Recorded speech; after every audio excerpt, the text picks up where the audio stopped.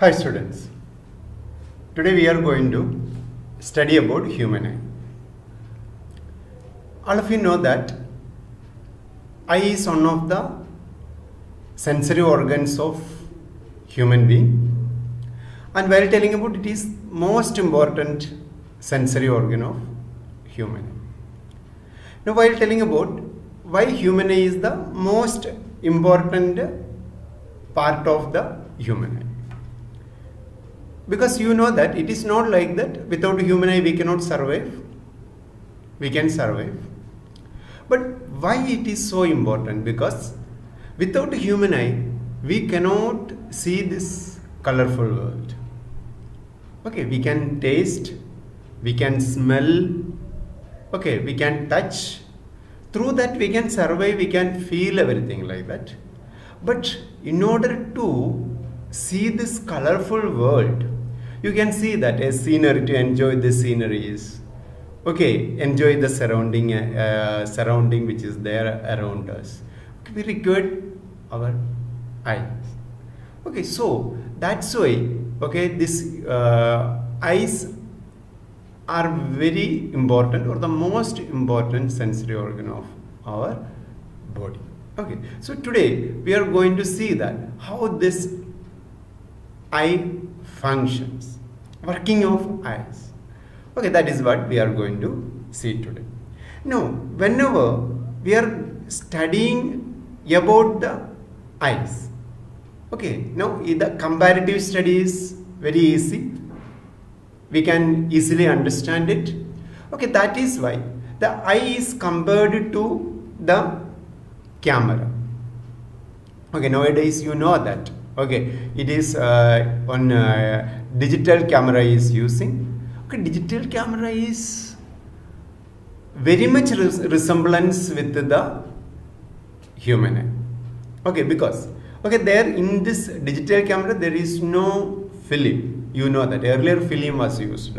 Okay, now instead of that the sensory image sensor is there in the place of the film. That is just as like that of the retina of our human eye. Now before getting to that, okay, let's see the comparison. Okay, first we can see that okay, there is a aperture. Okay, we know that aperture. Okay, aperture means the opening. Okay, this opening of the okay camera is called the aperture. Okay, sure. Okay, now while telling about, look this much apart. So through this aperture actually light enters the camera. In the same way this human eye also having an aperture. Okay, we can say that this is the aperture of the human eye. This is we can say. Okay, so okay, it is aperture means it is the pupil. Sure. So here also this is the aperture. Okay, so it is the through aperture we can say that the light, okay, how much light can be. So like that here it is the pupil. Okay, that is the same as like that of the aperture. Okay, and next is of lens. You know that here on lens is there. Okay, what is the purpose of the lens is okay, in order to focus it. Okay, that is clear image to be okay get into the film. Okay, like that here also we know that okay lens is there in this human eye. Ready? Okay, this is the lens. Okay, and the other is of diaphragm. Now what is the diaphragm? Diaphragm in camera, okay, you may know inside is the diaphragm is there inside. Okay, nowadays it is the automatic camera is coming, therefore no need of adjustment of diaphragm. Okay, but earlier it was not like that. In manual camera the diaphragm must be adjusted. How the diaphragm was adjusted means, okay, if suppose there is lot of sunlight is there, okay, then okay this diaphragm must be small. So this we can say it can be adjusted. So the diaphragm will make a small it is. Why? So only the less amount of light will be allowed to enter the camera. Okay, if it is open, very much open, it will become overexposure. Overexposure means we cannot see the objects very clearly. The totally it is of light, it will be filled with light. Okay, same way here the okay iris okay helps. Okay, iris means here it is the iris is of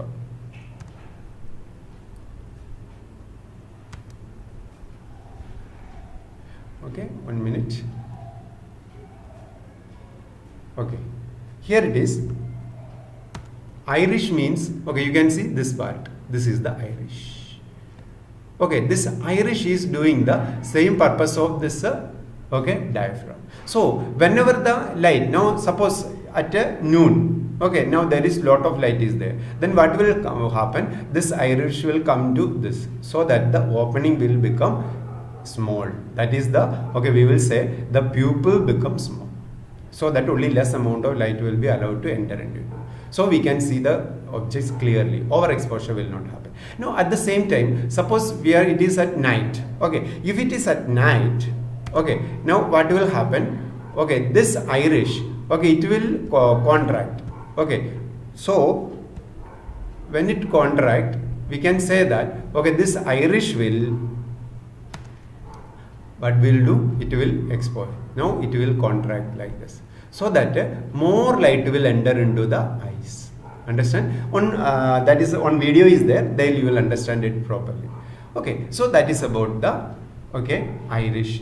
Okay, next is of the focusing ring. Now focusing ring means here the focusing, that you may know that, okay, when we are rotating this focusing ring, okay, we will get the exactly the proper focus. You know it nowadays in automatic camera there is no need of all this. Then also, okay, focusing ring is there. Same is the ciliary muscles. Ciliary muscle means here you can see that these are the ciliary muscles. Okay, the ciliary muscles actually what doing it, okay, the fine focusing of this lens, okay, by making it thin or thick. Okay, more idea, okay, you will get here. Okay, now here it is the direct comparison, okay, with the, now you know that we can see the, okay, human eye like this. Okay, this is the internal part here. Okay, here look, okay, this is over, now we are on this part. Okay, one glazing part is there. Okay, that is called the cornea. So it is a transparent, here the transparent part.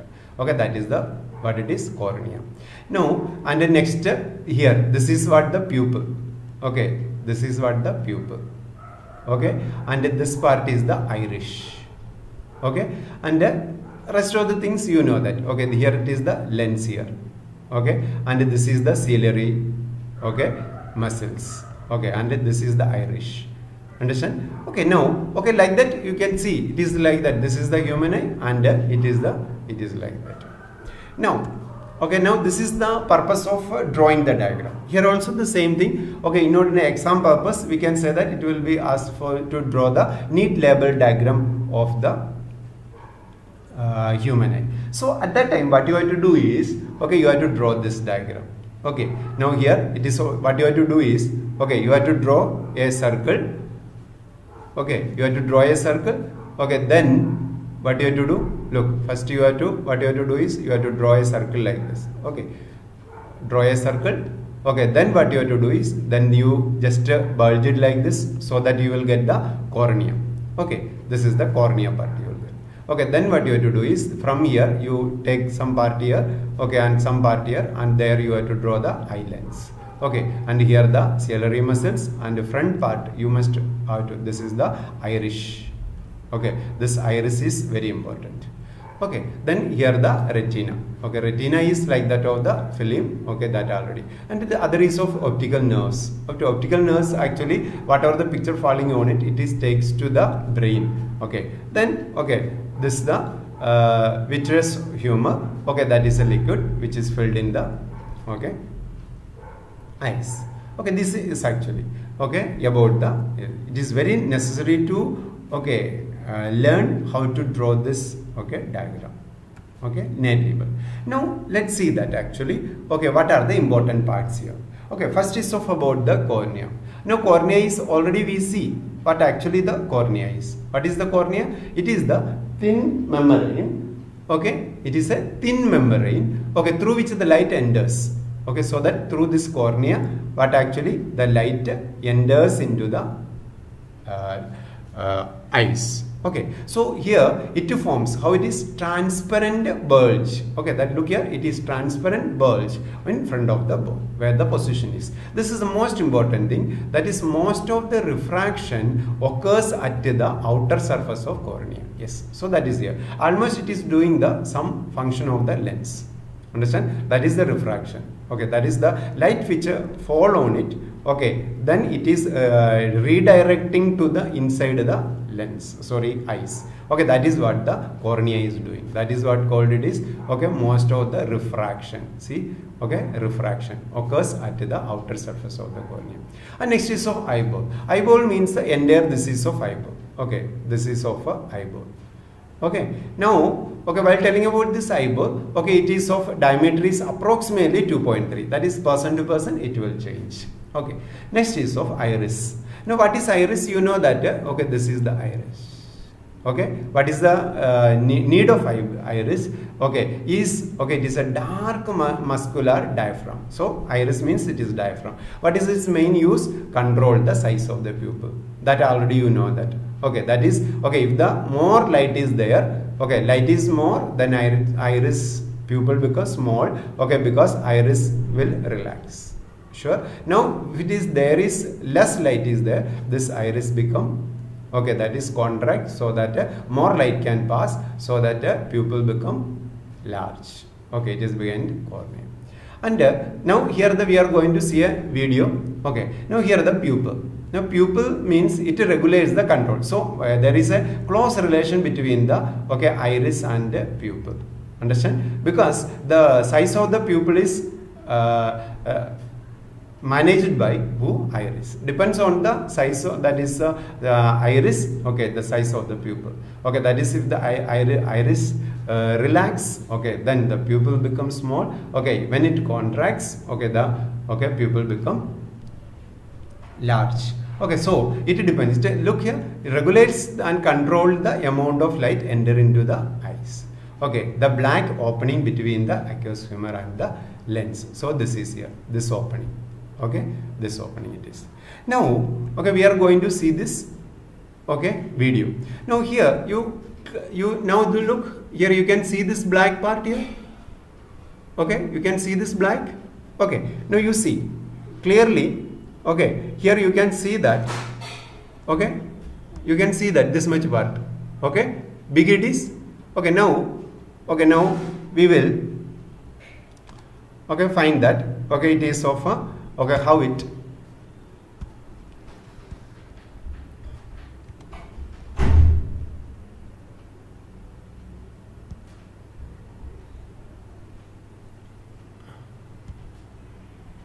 Okay, see, you see here. Okay, now here size is big. Okay, just listen. Okay, see carefully here. Okay, now look, it is decreased, size is decreased further. Sorry.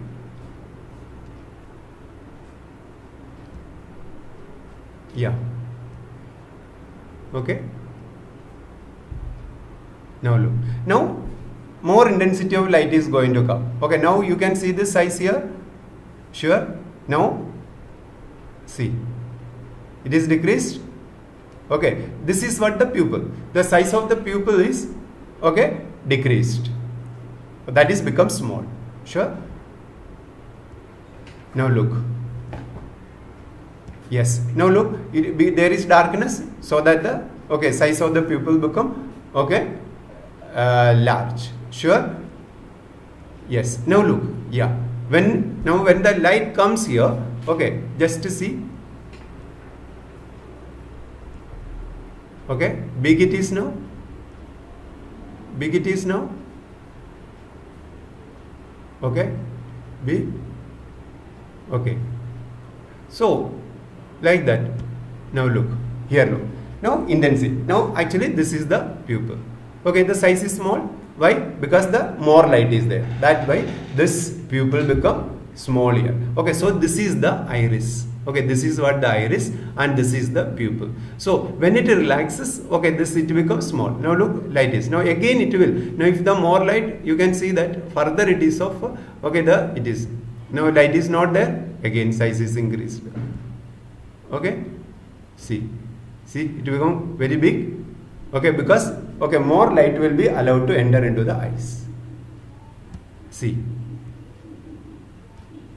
Okay, you can see it clearly that the size is, okay, this iris is so far contracting and relaxing. Yes, able to see? Yeah, look, look, yes. Okay, so this is the function of the iris. Now the other part, that is of crystalline eye lens. Eye lens, you know that. Okay, it is the lens that is a fine. Even the most of the refraction is happening in the cornea, but what the lens is doing is, okay, it focus, that is a fine focus is doing by the lens, that is focus the focus the real and inverted image of the object on the retina. So here the retina one inverted image means here the upright image is there in the cornea, in the retina, how the image is upside down. Okay, inverted image will be formed here.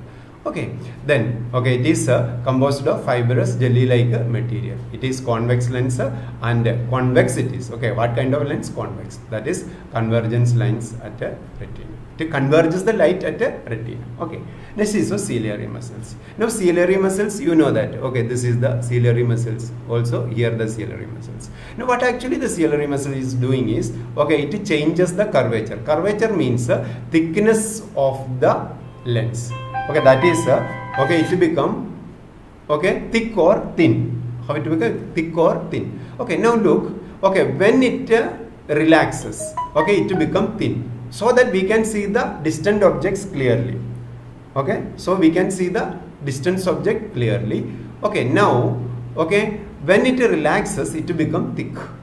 Sorry, when it contracts, it will become thick, so that we can see the nearby objects. Okay, this adjustment, ciliary muscles adjustment, is called the power of accommodation. That we will see the next part. Okay, now here the eye lens and hence the change is focal length, so that we can see, look here, object clearly placed at a different position. Different position means at a distance and the near. Okay, that is what actually. Sure. Now the next is our retina. Okay, retina we see that. Okay, this retina, here the retina means when the image is, that is the membrane, large number of sensitive cells, that is very important. Okay, when the image formed at retina, light sensitive cells get activated. So here the light sensitive cells are there, that is get activated and generate electrical pulses. That is very important. Okay, electrical pulses are generated. Okay, these signals send to the brain via optic nerves. Here it is. Okay, through the pulses, electrical pulses will go to the, where it will go? It will go to the brain. Okay, it will go to the brain. Okay, then brain analyze these signals, after which we perceive the object. So that is what the function of that. So understand all of you here very clearly. Okay, so the main first, it is what is the cornea, that is in front, there is cornea is there. Okay, then behind cornea, what is there? Iris is there. Okay, depends on the size of the iris, what is there? Pupil is there. Okay, now this pupil, the light enter into the lens through the pupil. Okay, then a inverted image is formed on the retina. Then the size of the lens is managed by the ciliary muscles. Okay, it relaxes. Okay, that is called the power of accommodation. Okay, now see the power of accommodation. Now what is power of accommodation? Okay, power of accommodation is the ability of the eyes to adjust its focal length in order to see the distant object as well as the nearby object. Now you know that when we see an object which is very near to us as well as very far to us, whether there we are feeling any difference in that, we will take some time to see the nearby object and that of the distance object. No, very fast. So you must understand that while doing this, our ciliary muscle is doing some work there. Understand? So here the power of accommodation it is called. So it is very much automatic. We can say it is automatic. It will not take any time. It is with the help of the ciliary muscles. So what is the power of accommodation? Is the ability of the eye lens to adjust the focal length in order to see the object which is at distance as well as which is very nearby. Who is with the help of the ciliary muscles. Now while telling about the ciliary muscles, it is on the two cases, that is of relaxed and the contract. Now I say that when it is lens become thin, when it is relaxed, lens become thin. Okay, so when we are seeing a distant objects, our ciliary muscle become relaxed. At that time, the focal length is increased. Sure, focal length is increased. Thin means, okay, this is the case. Okay, that is, this is. Okay, here you can see that. Okay, the eye lens become thin here. Sure, here it is thin. Okay, now it enables us to see the distant object clearly. Look, so that we can see the distant object.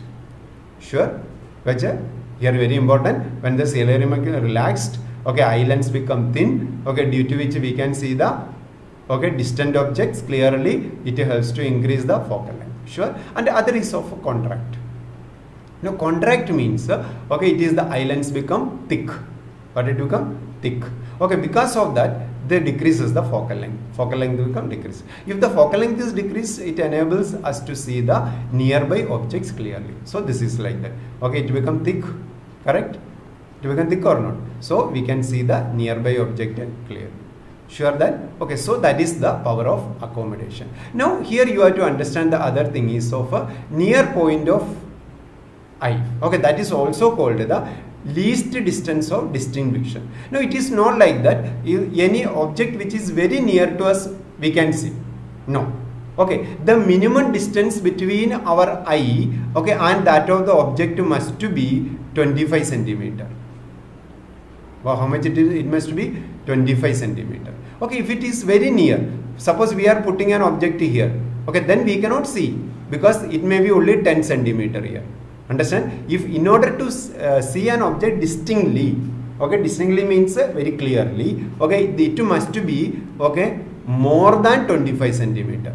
Understand what it is? More than 25 centimeter. Then only we can see. Okay, so that, okay, 25 centimeter is for the normal. This is very important. 25 centimeter. What is 25 centimeter? If it is the least distance of distinction. Okay, that is also called as minimum distance at which object can be seen. Okay, most distinctly without any strain. Okay, we need not take any strain here.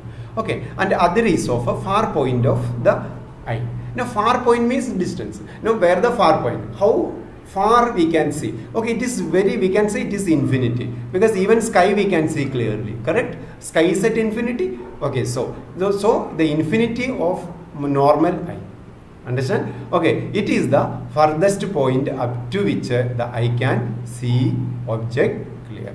Sure, all of you? So that is about the power of accommodation. So today we see how the eye functions, eye works. Also we see the power of accommodation. What is power of accommodation? Power of accommodation is the ability of the eye lens to adjust its focal length. Sure, in order to accommodate, okay, with the help, accommodate the, okay, objects which is nearby as well as the distance with the help of the ciliary muscles. Okay, how the power of accommodation happens? Okay, with the help of the ciliary muscles, by relaxation of the ciliary muscles as well as the contraction of the ciliary muscles. The ciliary muscle is relaxed, we can see the distant object. If the ciliary muscle is contracted, we can see the nearby objects.